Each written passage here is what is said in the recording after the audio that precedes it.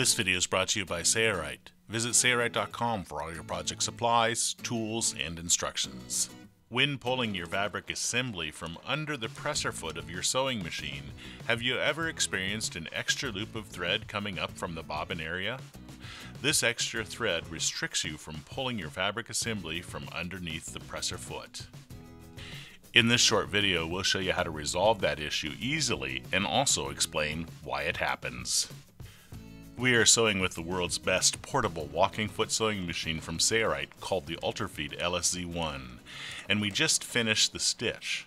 We lift the presser foot and try to remove the fabric assembly from under the presser foot, but it's stuck and won't pull out. We notice an extra loop of thread that is coming up from the bobbin area. That's not normal. 3 threads are coming up from below, not the standard single thread. So we try to pull on the fabric assembly harder, and that doesn't help. Then we also rotate the balance wheel back and forth only slightly, and that doesn't help either.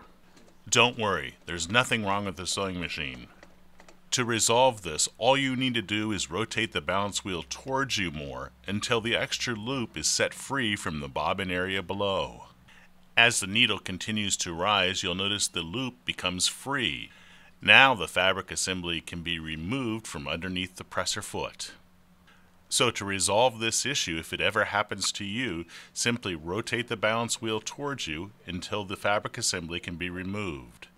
A quick glance at the take-up arm can indicate if the loop is in a position to be released. If the take-up arm is midway up or more, the loop will be free. Why does this happen? Tilt the machine back and observe the bobbin area. Notice the loop of thread that is stuck at about the 5 o'clock position. The hook needs to be rotated so it pushes the loop past or beyond the 6 o'clock position. Now it's free.